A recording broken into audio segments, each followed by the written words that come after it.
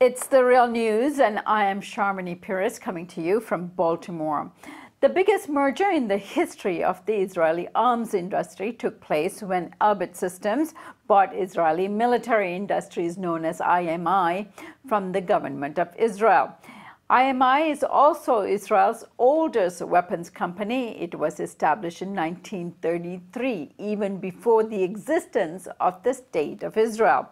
Elbit Systems paid about $600 million, and a quarter of that amount it will receive in a loan. Back in 1995, the U.S. arms company Lockheed Martin tried to buy IMI, and the Israeli government had refused, claiming that IMI is a strategic asset which the State of Israel cannot sell. Well, less than 20 years later, in 2013, the Israeli government took the decision to privatize IMI, and for the last 5 years tried desperately to find a buyer and spent hundreds of millions of dollars trying to make IMI more attractive. Nevertheless, Elbit Systems was the only bidder for IMI. On to talk about this move with me is Shir Hever. Shir is a Real News correspondent in Heidelberg, Germany. His recent book, The Privatization of Israeli Security, it was published by Pluto Press back in 2017. Shir, good to have you with us. Thanks for having me, Sharmini. All right, Shir, tell us the mechanics of all of this. If the Israeli government had refused to sell IMI to Lockheed Martin back in 1995, why did it change its mind, and why is privatization so urgent for the Israeli government? There was a generational change in Israel, and the old guard of the generals, the top military brass, are not as powerful in Israel today as they used to be. Neoliberal economists and members of the government come up with this idea that any kind of publicly owned government is a bad idea. Any public asset is a losing asset. And I think the managers of IMI got the idea very well. They realized that if they manage the company poorly and drive it down to the ground, they will be rewarded by their future employer. So now that Elbit Systems is buying IMI, the managers of IMI can expect a raise from their new employer, because they made IMI into a kind of toxic asset, accumulating a lot of debt on the company. And the way that the Israeli government has been talking about IMI as something extremely unwanted, as a very badly managed company with heavy debt, as really convinced politicians that it would be a popular move to sell the company. Right. Off the top, I said that it took almost 5 years of efforts by the Ministry of Finance to actually sell IMI. Why did it take so long? As soon as the Ministry of Finance came out with a statement saying that IMI is a losing company, they scared off a lot of potential buyers. They actually marked down their own assets and made sure that they're not going to get very good bids for it. And then started the sort of race to the bottom. On the one side, the Israeli government wanted to put some safeguards that the company will not be bought by foreign agents, because this is a very important company producing ammunition and other weapons for the Israeli military. What happens if it's somehow bought by some kind of foreign country that will then shut it down or move it to another country? But on the other hand, they want to attract potential buyers, so they try to make the company more attractive. And what actually happened during these 5 years is that the price of the company became negative. They actually sold the company IMI for less than $0 if you count all of the money that the government had invested into IMI to make it attractive for Elbit Systems. Elbit Systems is going to pay about $600 million altogether, including when they pay back the loan. But the Israeli government has already paid more than that, especially to compensate workers that are going to lose their jobs in terms of pensions and various benefits and bonuses, to get the union to sign to agree to the privatization. So that was a very long process. Nevertheless, 2 years ago, they were very close to signing a deal with Elbit Systems, but then they hired a company to assess the value of IMI. to create an estimate of its value. But as you always have with privatization, they hired a private company to do that.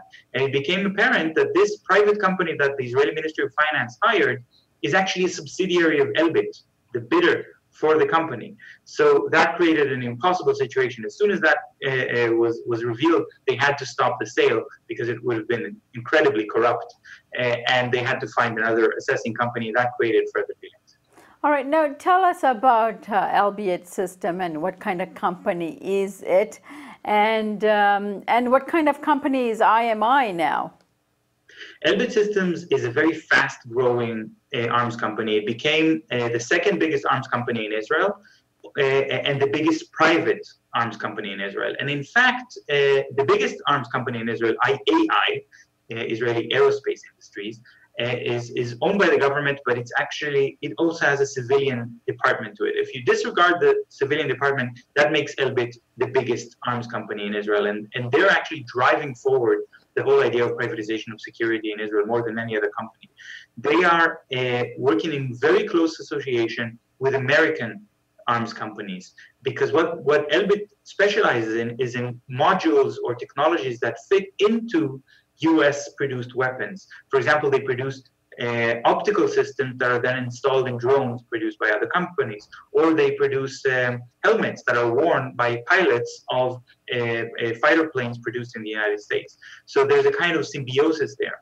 And Elbit tries to brand itself as a kind of high-tech company producing cutting-edge technology. In fact, they're extremely dependent on US companies and work with them.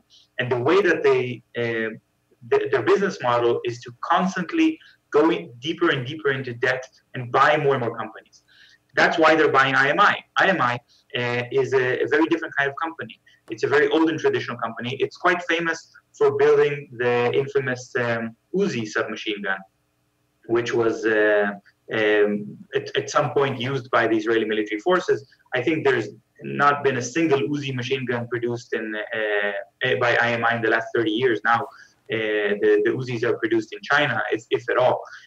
But IMI also have a few of these sort of high-tech technologies, but most of their products are very down-to-earth and very unexciting. Things like ammunition.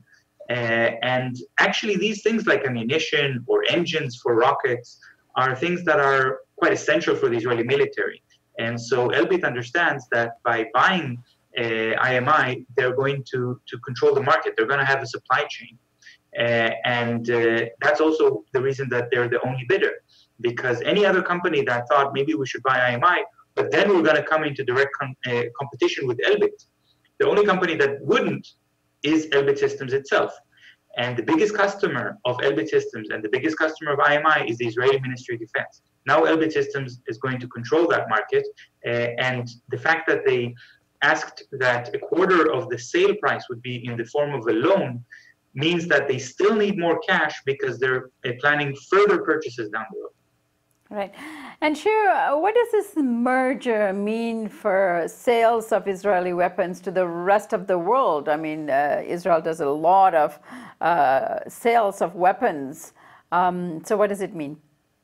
Yeah, well, both IMI and Elbit have one thing in common. They don't reveal the full extent of their customers, because after there was an appeal to the Israeli Supreme Court, it was revealed that Israel is selling weapons to 160 countries around the world.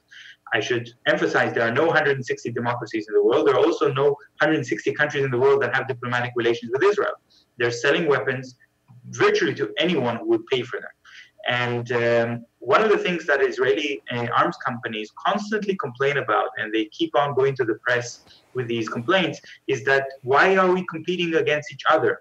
Why are different Israeli arms companies trying to outbid each other in international contracts? Shouldn't we merge and get just one bid and then win more contracts for the Israeli arms industry as a whole? This is, of course, an idea which is completely contrary to the idea of capitalist competition. But this is exactly what's going to happen when Elbit is now able to not only produce drones in terms of their electronic and optical systems, but also equip them with the propulsion system that is produced by IMI. So they're going to be a much bigger player in the global arms trade, and that is probably going to increase Israel's overall arms exports, especially to areas of conflict. And of course, the big question is, what does this merger mean for the Israeli security policies and the regular attacks they carry out on Palestinians in the occupied territory and, of course, neighboring countries as well? I mean, drones are one, but there are a lot of other equipment in the territories and in bordering countries. So what does it mean? Yeah, we have to talk about artillery, because both Elbit Systems and IMI produce artillery. And in the last attack on Gaza, or the last large attack on Gaza of 2014, Israeli forces used heavy artillery against a civilian neighborhood, killing hundreds of people in a very indiscriminate way. And after every attack on Gaza, ever since 2006, there's immediately an arms fair held in Israel, where the Israeli arms companies show their wares. And their main marketing technique is to say, our technology, our weapons have already been tested in battle, and tested against actual human beings, tested on Palestinians. So that gives them an advantage when they're competing with international companies, because not every country in the world has their own backyard where they can test their weapons on human subjects. And that kind of advantage made a lot of scholars and journalists speculate that the Israeli attacks on Gaza and also on cities in the West Bank and on Lebanon are motivated partially by business interests, because these arms companies, they want to be able to show that they've tested their weapons, so they have an economic interest that the Israeli army will attack. And I think one of the flaws of this argument, one of the things that make it not very convincing, is the fact that the biggest arms companies in Israel used to be state-owned. And why would a state-owned company influence government policy in order to increase its profits? Because increasing profits is not such an important thing for a state-owned company. Elbit Systems changes that, because it's a purely private company. They're only interested in making as much profit as possible. In fact, the owner of Elbit Systems, Federman, is closely related to Israeli politicians, especially to Ehud Barak, who used to be the prime minister and the minister of defense. So he has some influence with them. And now that he's going to have such a big company and such a monopoly, it is possible that when he sees his sales going down, he will ask for a specific kind of weapon or system to be tested on behalf of his company by the Israeli military. And that's, of course, something that we should all be worried about, because it really turns war into a business and into profit-making business.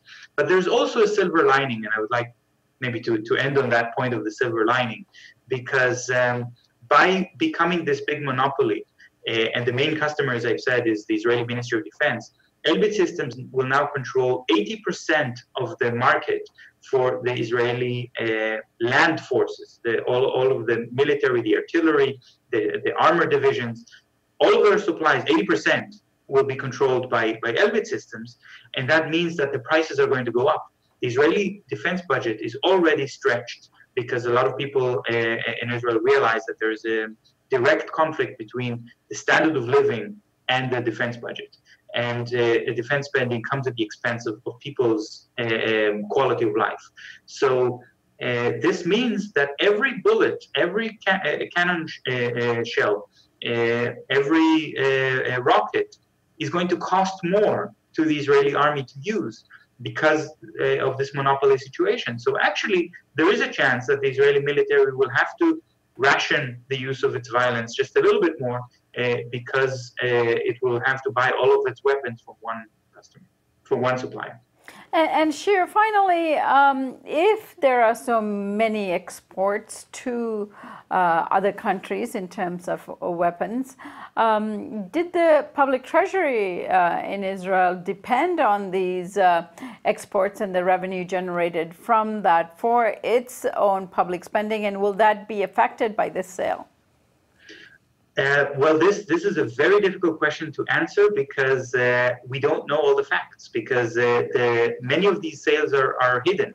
When the Israeli government is selling weapons to countries like Rwanda or like Nigeria or like Uganda, these deals are kept secret, and we only hear about them indirectly. Nevertheless, we can estimate that about 11% of all Israeli exports are arms exports. 11% is more than any other country in the world. There is no country in the world that 11% of their exports are military exports. But on the other side of this, 89% of the exports are not military related. So we have to look at this in the right proportion. So I wouldn't say that the Israeli Ministry of Finance depends on that income. Another problem is that the Israeli Ministry of Defense has a lot of autonomy, and the revenue generated from arms exports doesn't go directly to the Israeli Ministry of Finance or even to the companies, but is rather controlled and managed by the Ministry of Defense. And the Ministry of Defense has a very free hand to use that revenue to finance research into newer weapons and things like that, or to buy expensive weapon systems. So in fact, this makes the Israeli Ministry of Finance very weak in its ability to influence how that revenue money is used, and very little of that money actually gets into the Israeli economy and into people's quality of life. All right, Shir, we'll leave it there for now, and I thank you so much for joining us. A very interesting story of privatization, and I thank you so much for joining us today. Thank you, Sharmini. And thank you for joining us here on the Real News Network.